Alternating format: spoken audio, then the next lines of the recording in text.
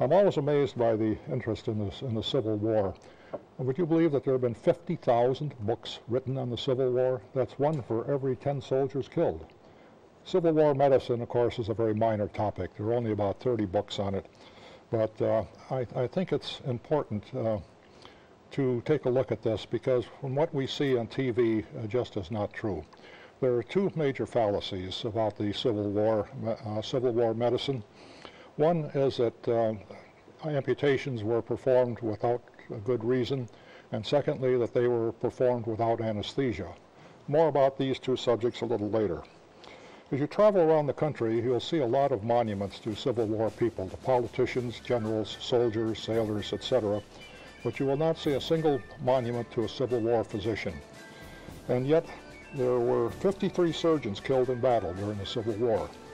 284 died from disease. Many physicians, both Union and Confederate, stayed with their patients when their physicians were overrun.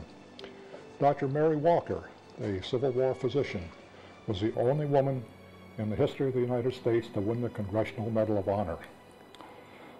She was honored by a postage stamp in 1982. She worked as a Union Army nurse because no one would hire her as a physician. Eventually, she did obtain a contract as a contract physician. And during that time, she performed yeoman service.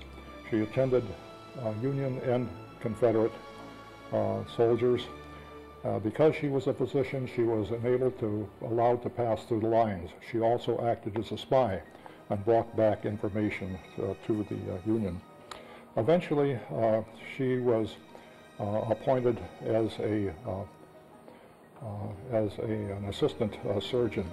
At the end of the war, she was awarded the Congressional Medal. After the war, the criteria for the medal were reviewed, and we decided that they were being given out too easily. In fact, at one time it was even possible to buy one.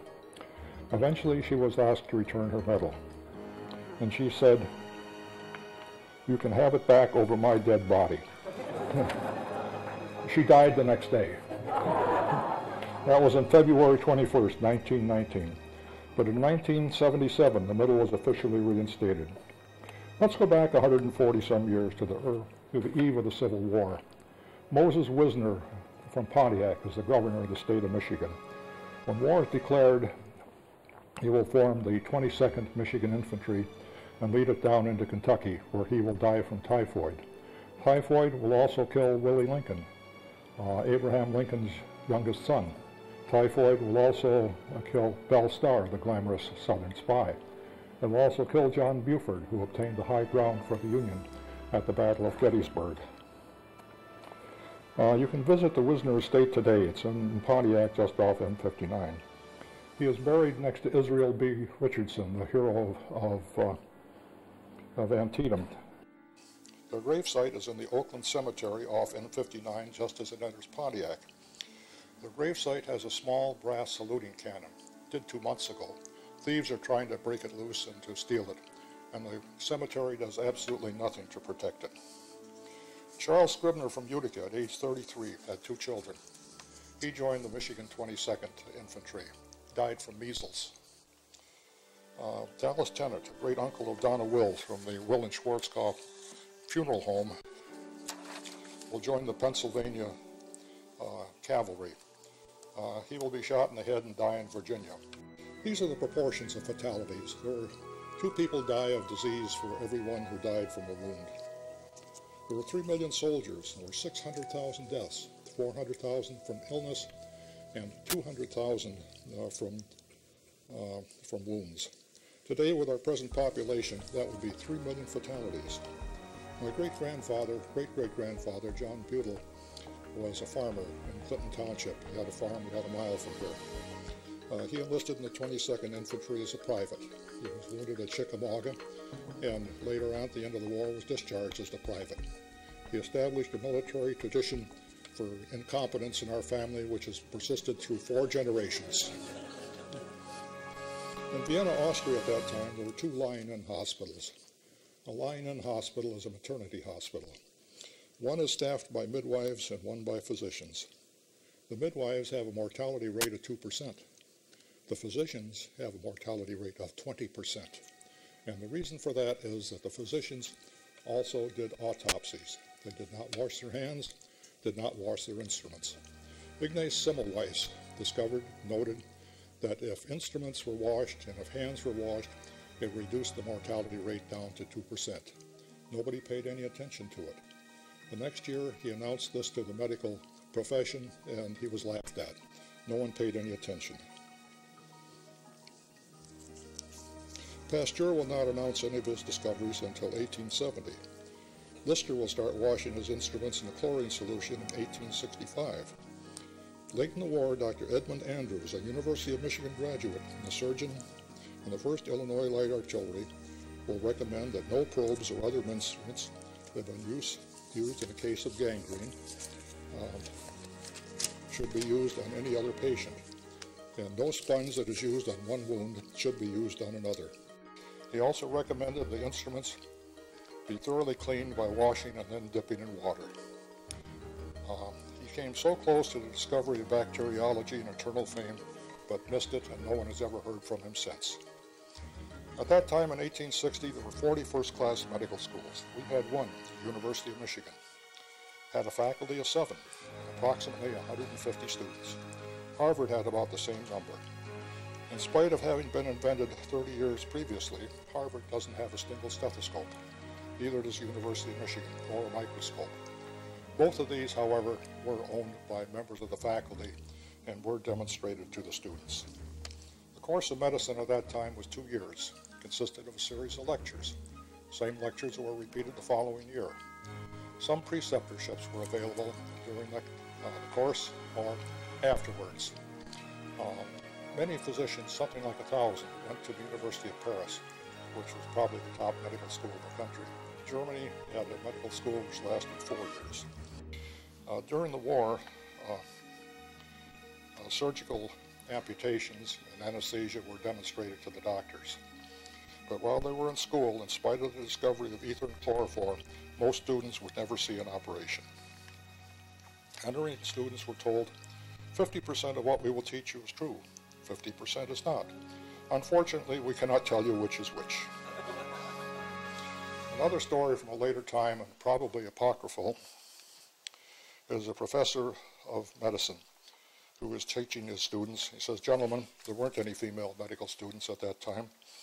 He said, sooner or later, you will be called on to attend an unconscious patient. You'll be surrounded by a crowd of people wondering who you are and what you're going to do. While you're trying to decide what you're going to do and trying to get your thoughts together, I would suggest that you catheterize him. Catheterize him? Well, yes. First, it will do him no harm. Second, it might do him some good. And third, it's a hell of a crowd pleaser. Okay. At the outbreak of the war, there was a Surgeon General, Colonel Lawson. He was aged 80. At that time, promotion was based purely on seniority. There was no age limit. There were 30 surgeons and 83 assistants. With the outbreak of the war, 3 surgeons and 21 assistants will go south. Eventually, there will be 12,000 physicians in the service of the armies. Many are appointed by the federal government, but volunteer regiments will hire their own. As you can imagine, qualifications were rather haphazard. Unfortunately, there were many incompetents. The battlefield will soon identify these, and they will be dismissed. The general quality of the surgeons will be good, considering the times and the level of medical education. Surgeons are given the rank of major, with a pay of $165 a month. Assistants will be lieutenants or captains, with a pay of $100 to $130. There were no promotions, and this causes many problems as there is no chain of command. At the close of his Valley campaign, Stonewall Jackson will recommend that surgeons be declared as neutrals. This will be approved by the Union in 1862 and by the Confederacy a few days later. The first major battle of the Civil War is Bull Run, or First Manassas. It's a disaster in many ways. There was no Army ambulance service. The few ambulances were usually used by officers to carry their personal baggage. Wagon masters were hired. When Union retreat became a rout, they made a swift departure. Not one casualty from Bull Run was brought back to Washington by ambulance. One man with an amputated arm walked back 30 miles. Another, shot through both buttocks and the scrotum, walked the same, 30 miles. At 2nd Manassas, after 3 days, there were still 3,000 men still lying in the field. Clara Barton formed an ambulance service and brought her own private ambulances to the battlefield. By the time of Antietam, which was on September 7, 1862, there will be an amazing improvement.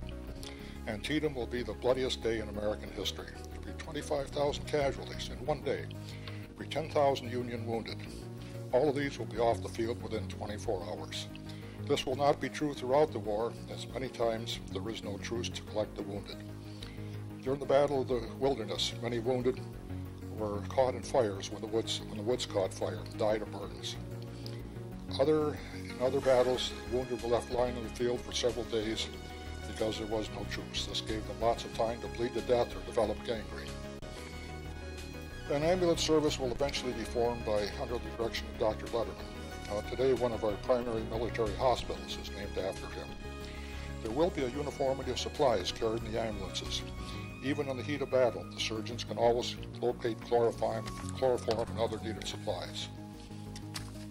Common illnesses at that time were, unfortunately, typhoid. Typhoid has been with us for a long time. During the Crusades, it killed the King of France. As they say, it killed Abraham Lincoln's youngest son. We still have about 8,000 cases a year in Africa, 4,000 in Europe. In the United States, we have 500 cases of typhoid every year, usually in immigrants. It's a disease of poor sanitation and a lack of hygiene. Like many infections, it's now becoming drug resistant. In the Civil War, typhoid caused 27,000 deaths, second only to diarrhea, which caused 37. Uncle Joe Stalin correctly said, "One death is a tragedy, 10,000 are a statistic." Typhoid causes a temperature of 104 degrees, lasts the course of several weeks, has a mortality rate of up to 20%.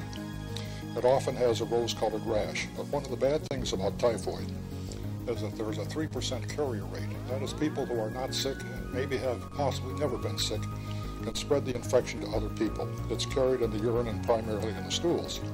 The most famous carrier of all time was typhoid Mary Mallon.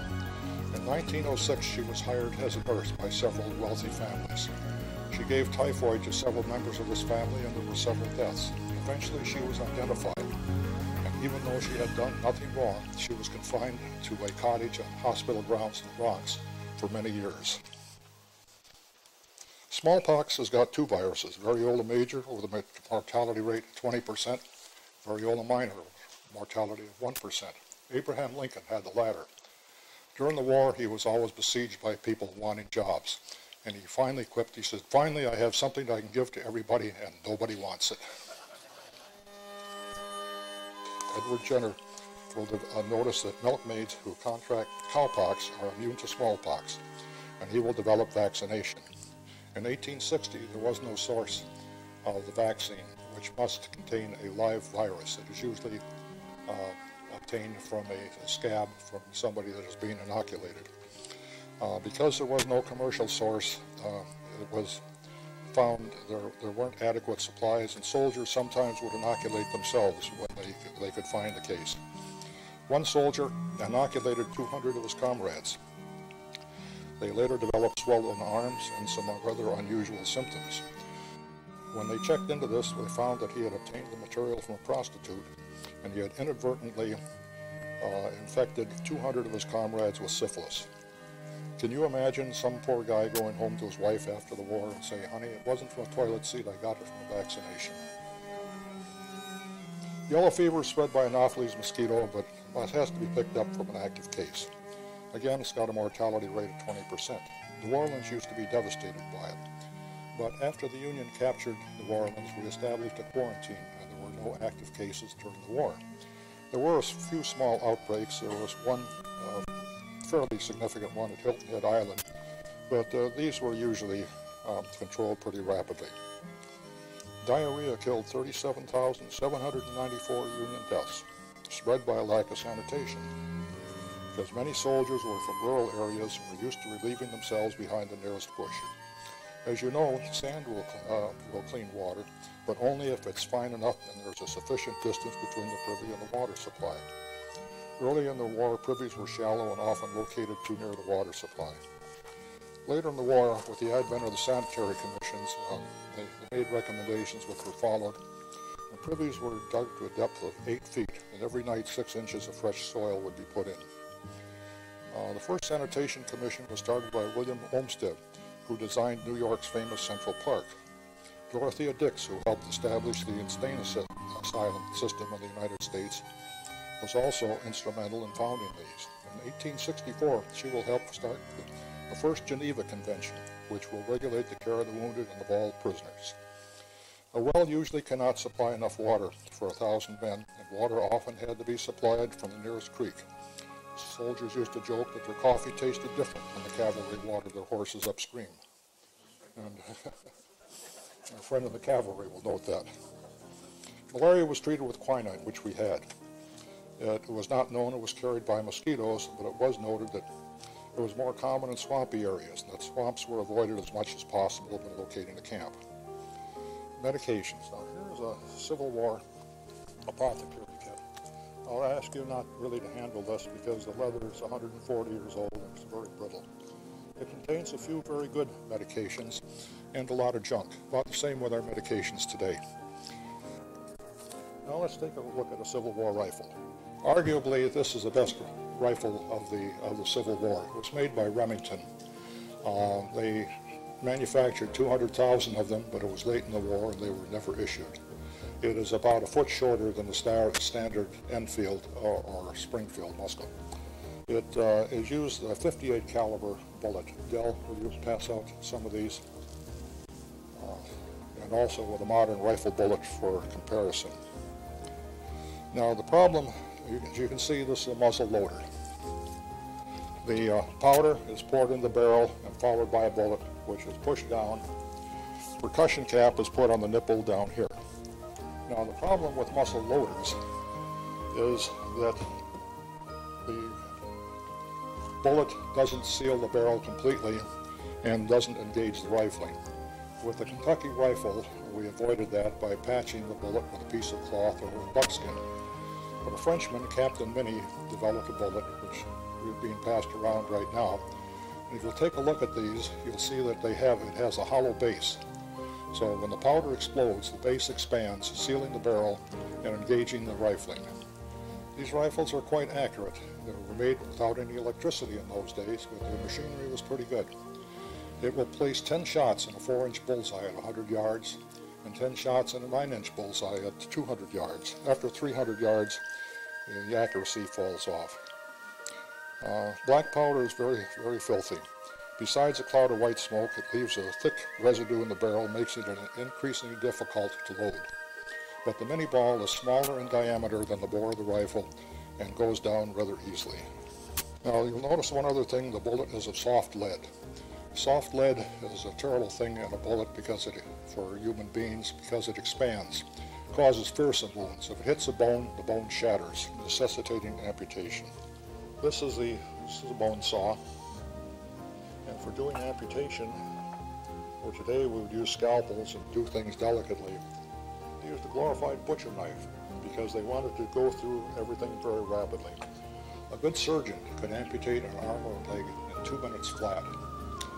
Now sometimes when somebody is hit by a bullet, the bullet goes through. You see an entrance wound and an exit wound. But if the bullet is lodged in the body, you have to locate it. Easiest thing to do is stick in your dirty finger. Remember, we didn't wash our hands, no gloves, just dirty instruments, dirty hands, and wounds became infected. One of our ancestors, a fellow by the name of Neilton, invented this probe. Now you have to remember that X-ray wasn't invented until 1895. So he developed this probe, which has a ceramic ball on each end. When put into the wound, if it comes in contact with the lead will leave a mark on the ceramic end. Our ancestors were pretty clever people. Battlefield hospitals were horrible places with severed arms and legs piling up. Soldiers were screaming, but in terror, not in pain. Amputation wasn't performed without anesthesia or with whiskey and the soldier biting on a bullet. Chloroform and ether were always available. Ether is still used today, usually combined with other agents. It has one bad property. It explodes when exposed to flame, such as you would find in a lantern. Therefore, chloroform became the drug of choice. It's remarkably safe. One of the early stages of inhalation anesthesia is called the excitement stage. During this stage, the patient will shout and will thrash around. With a trained anesthetist, this stage is passed through so rapidly that it's hardly noticed. But with amateur and inexperienced soldiers given anesthesia, this will account for a lot of the horror stories about amputations. This is a letter from Dallas Tennant, the great-uncle of Donna Will, who was killed at White House Landing on June 21st, 1864. This letter was dated July 30th, 1863, right after Gettysburg.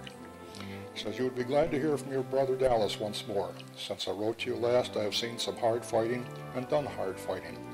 I have been in 7 hard battles since I wrote to you last. I'll write down the battles where they were fought. The hardest fight we had was at Gettysburg, where we piled up the Rebs in windrows. They lost a great many men there, and so did we, but nothing in comparison with the loss to them.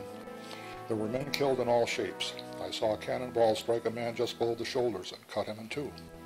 I have seen men with their hands, arms, legs, and heads cut off. It was horrible to see the conditions. Some of the men in them that were wounded suffered terribly. I went to one of the houses where our wounded were. Some of them lay on a bench where they had their legs and arms cut off. The blood was running through the bench onto the floor. It looked like a slaughterhouse. The blood was ankle deep. You don't know or realize the suffering that are here in the Army, especially in a time of battle. I have lain many a night on the battlefield without anything over me but the starry sky and the ground under me.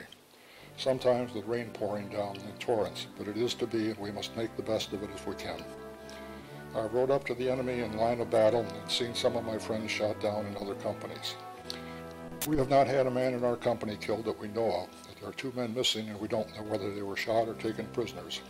They went on the field with us, but we have not seen them since. Let's take a look at a battlefield casualty. In the movies, he's a good-looking young man with a saber wound to his scalp. Remember, this is pretty rare.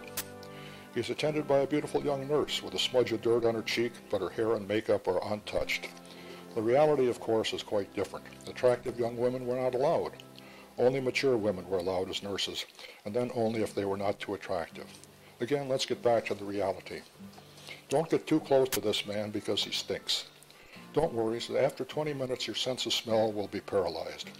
Unfortunately, if you step back for 10 minutes, your sense of smell will return. Now you'll notice that he has his name on a note pinned to his back, giving his name so he could be identified if he was killed. Now this man was shot in the leg and would have bled to death if someone hadn't put a tourniquet on it. Unfortunately, a tourniquet cuts off all circulation, and if it isn't loosened periodically, gangrene will develop. So gangrene developed in this man's leg. Being severely wounded, he couldn't lower his breeches, and after a day or 2 lying in the field, he will be malodorous to say the least. Maggots will have started to develop in the wound. These will be carefully removed, further irritating traumatized tissue. Now, maggots are kind of interesting in a way. They don't harm tissue. They only eat dead tissue. So in a Confederate camp in Chattanooga, surgeons left the maggots in place. They don't harm living tissue, but as I said, only remove the dead. Union surgeons also always removed them. It was found that healing was better with the Confederates, and there were fewer complications. This was noted, and in World War I, maggots were frequently used in treatment of wounds. In spite of all these horrors, a soldier shot in the arm or leg had only 1 chance in 7 of dying. Abdominal wounds were a different matter. Mortality rate was 87%. Perforation of the small intestine, 100% fatal.